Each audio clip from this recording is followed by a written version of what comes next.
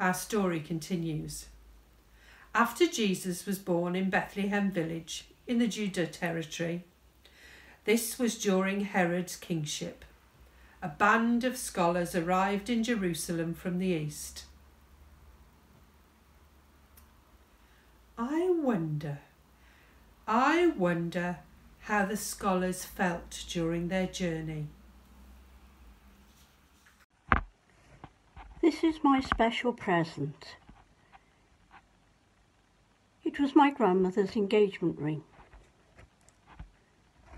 My grandmother died many years ago, and I had it given to me when she died. But for my 50th birthday, my grandmother's daughter, which was my father's sister, and my mother